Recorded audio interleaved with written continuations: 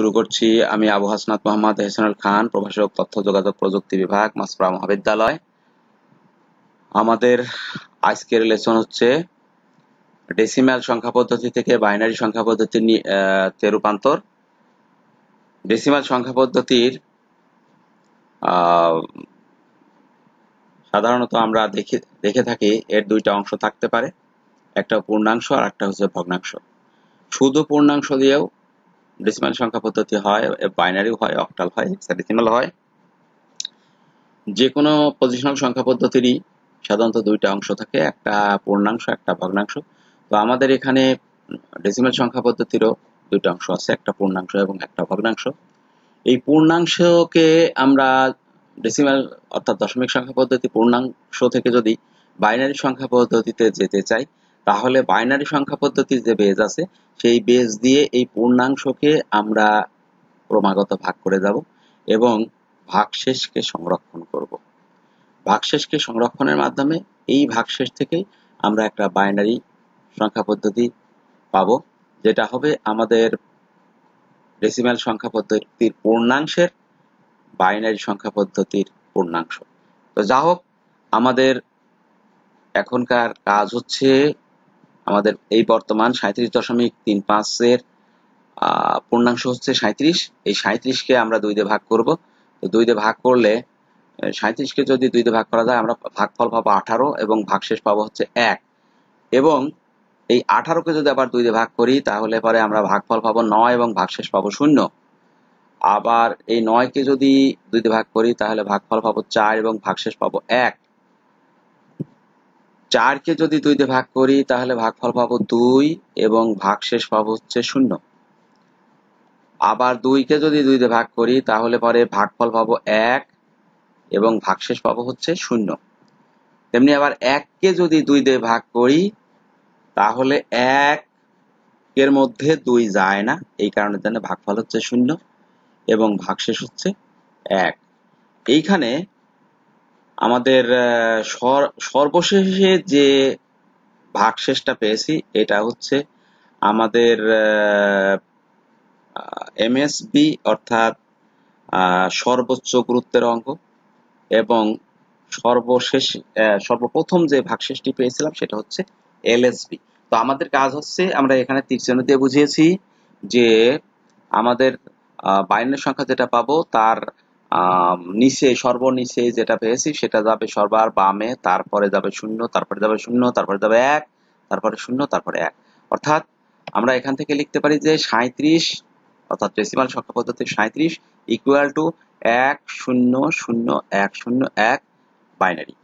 এরপরে আমরা ভগ্নাংশের অংশটুকু যখন করব, ভগ্নাংশের নিয়মটা ডেসিমালের উল্টা, অর্থাৎ ডেসিমাল বলছি, পূর্ণাংশের উল্টা। ভগ্নাংশের নিয়ম পূর্ণাংশের উল্টা, অর্থাৎ পূর্ণাংশের ক্ষেত্রে আমরা বেজ দিয়ে ভাগ করেছি আর ভগ্নাংশের ক্ষেত্রে আমরা বেজ দিয়ে গুণ করব। তার মানে হচ্ছে এখানে 0.35, অনেকে 0.35 বলে থাকবেন, কিন্তু এটা আসলে ভুল। দশমিকের পরের অংশগুলো আর ডিজিট আলাদাভাবে পড়তে হয়। অর্থাৎ এখানে আমরা বেজ দিয়ে গুণ করলাম, তাহলে বেজ দিয়ে যদি গুণ করি, তাহলে আমরা এখান থেকে পাচ্ছি হলো 5 দুগুণে 10, হাতে হলে 1, আর 3 দুগুণে 6, 1 7। আমরা এটা পাওয়ার পরে যদি আমরা এটা ক্যালকুলেটর দিয়ে গুণ করি, তাহলে আমরা পাবো 0.7। কিন্তু আমাদের সেটা করা উচিত হবে না, আমাদের এটা ম্যানুয়াল পদ্ধতিতে গুণ করা উচিত হবে। অর্থাৎ 5 দুগুণে 10 এর 0 হাতে হলে 1, 3 দুগুণে 6 আর 1 7। এখন এই যে এখানে আমাদের পূর্ণাংশ হচ্ছে 0 এবং ভগ্নাংশ অর্থাৎ দশমিকের পরের অংশ হচ্ছে 7 0। এখানে একটা কথা মনে রাখতে হবে যে দশমিকের পরে যদি, এখানে 2 ঘর আছে তাই দশমিকের পরে অবশ্যই 2 ঘর রাখতে হবে, এবং আমাদের ভগ্নাংশের ওই অঙ্কটি যদি দশমিকের পরে 1 ঘর থাকে, তাহলে সেখানে অবশ্যই দশমিকের পরে আমাদের 1 ঘরই রাখতে হবে। আবার যদি দশমিকের পরে 3 ঘর হয়, তাহলে আমাদের এই গুণফলও ঠিক একই নিয়মে দশমিকের পরে 3 ঘর রাখতে হবে। অর্থাৎ ডান দিক থেকে গুণে 3 ঘর পরে আমাদের দশমিক বসাতে হবে। যাই হোক, কথা না বাড়িয়ে আবার কাজ করি। এখানে আবার যদি গুণ করি 2 দিয়ে, তাহলে আমরা পাবো হচ্ছে 0 2 0 0 7 দুগুণে 14। 7 দুগুণে 14 পেলে আমরা পেছন থেকে যদি 2 ঘর গুণে আসি, তাহলে পরে আমরা এখান থেকে পাচ্ছি 1.40। এখন আমাদের পূর্ণাংশকে কিন্তু আমরা বেস দিয়ে গুণ করবো না, আমরা শুধু ভগ্নাংশটুকুকেই গুণ করবো, অর্থাৎ 1.40। এখানে আমরা 1কে এই বেস দিয়ে গুণ করবো না, আমরা শুধুমাত্র 40কে বেস দিয়ে গুণ করবো। তো যাই হোক, আবার এখান থেকে আমরা আবার এই 40কে যদি গুণ করি তাহলে পাবো হচ্ছে 0.80। এখন 0.80কে যদি আবার 2 দিয়ে গুণ করি তাহলে পাবো হচ্ছে 1.60। এখানে আবার 1কে গুণ করব না, আমরা গুণ করব পিছনের 6 শূন্যকে যদি গুণ করি তাহলে পাবো হচ্ছে 1.20। এইরকম করতে করতে আমরা গুণ ক্রমাগত করে যেতে পারবো। তবে এইখানে যে অবস্থা, তাতে মনে হচ্ছে না যে আমাদের এই গুণ করা কখনো শেষ হবে। একমাত্র গুণ করা তখনই শেষ হবে যখন দেখা যাবে যে দশমিকের পরে সবগুলোই আমাদের শূন্য হয়ে গেছে, তখন আমরা আশা করতে পারবো যে আমাদের গুণ করা শেষ হয়ে গেছে। কিন্তু বর্তমানে যে ধরনের অঙ্ক করছি তাতে এই ধরনের গুণ করা কখনো শেষ হবে না। এই জন্য এরকম ক্ষেত্রে আমরা সচরাচর করবো কি, আপাতত 4 ঘর অথবা 5 ঘর, অর্থাৎ যেখানে আমাদের লাস্ট ডিজিট 1 হবে, আমরা ঠিক সেরকম একটা জায়গায় যে আমাদের গুণ করা বাদ রাখবো। এবং পূর্ণাংশের নিয়মে আমরা সবার নিচে যেটা ছিল সেটাকে নিয়েছিলাম এমএসবি, অর্থাৎ সর্বোচ্চ গুরুত্বের অঙ্ক। তেমনি আমরা এইখানে উল্টা, অর্থাৎ আগেই বলছি উল্টা, সেক্ষেত্রে আমরা প্রথম যে অঙ্কটা পেয়েছি আমরা সেটা নেব এমএসবি অর্থাৎ 0, এবং শেষে যেটা পেয়েছি সেটা হচ্ছে এলএসবি অর্থাৎ সর্বনিম্ন গুরুত্বের অঙ্ক। এখানে আমরা দুই পাশে যদি খেয়াল করি তাহলে দেখবো যে পূর্ণাংশের ক্ষেত্রে তীরটা নিচ থেকে উপরের দিকে গেছে এবং ভগ্নাংশের ক্ষেত্রে তীরটা উপর থেকে নিচের দিকে এসেছে। অর্থাৎ পূর্ণাংশের ক্ষেত্রে আমরা অঙ্কগুলো নেব নিচ থেকে ক্রমাগত উপরের দিকে, আর ভগ্নাংশের ক্ষেত্রে আমরা যে অঙ্কগুলো নেব সেগুলো নেব হচ্ছে উপর থেকে নিচের দিকে।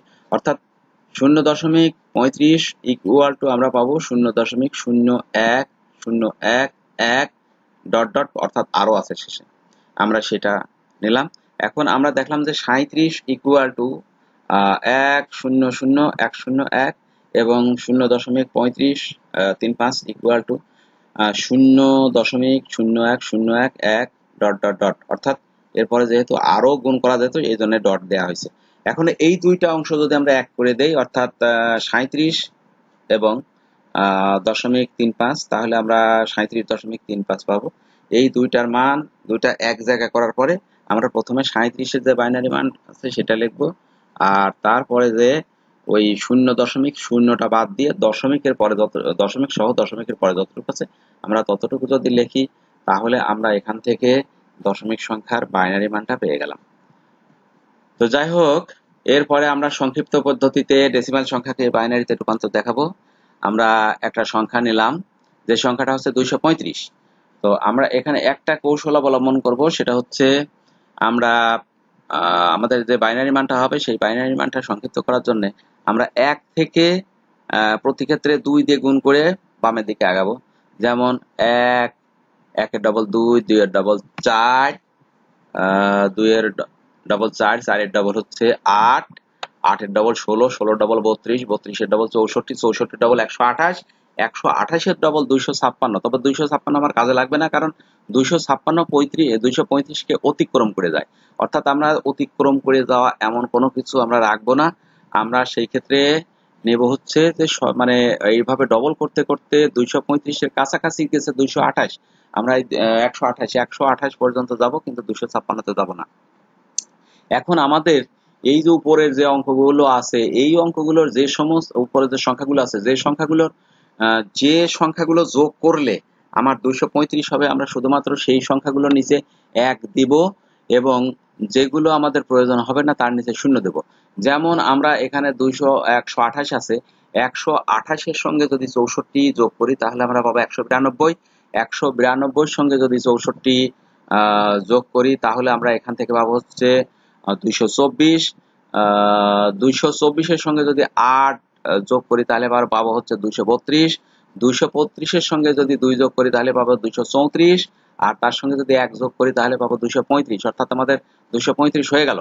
এখান থেকে দেখা যাচ্ছে আমাদের 8 এবং 4 এর প্রয়োজন নাই, অতএব 8 এবং 4 এর নিচে হচ্ছে 0, আর বাদ বাকিটা হচ্ছে সবই 1 বসিয়ে দেব। 1 বসিয়ে দেওয়ার কারণে আমার এখানে বাইনারি সংখ্যা হয়ে গেল যে 1 1 1 0 1 0 1 1, অর্থাৎ আমরা সেটাই পেয়ে গেলাম। অর্থাৎ শর্টকাট পদ্ধতিতে আমরা ভাগ করলাম না, কোনো কিছু করলাম না, কিন্তু শর্টকাট পদ্ধতিতে একটা বাইনারি সংখ্যা পেয়ে গেলাম। আমরা দ্বিতীয় আরেকটা দেখি। আমাদের এখানে আছে 129। তো 129 যেহেতু আছে, এই 129 আমরা এভাবে 1 1 এর ডবল 2 2 এর ডবল 4 4 এর ডবল 8 8 এর ডবল 16 16 এর ডবল 32 32 এর ডবল 64 64 ডবল 128।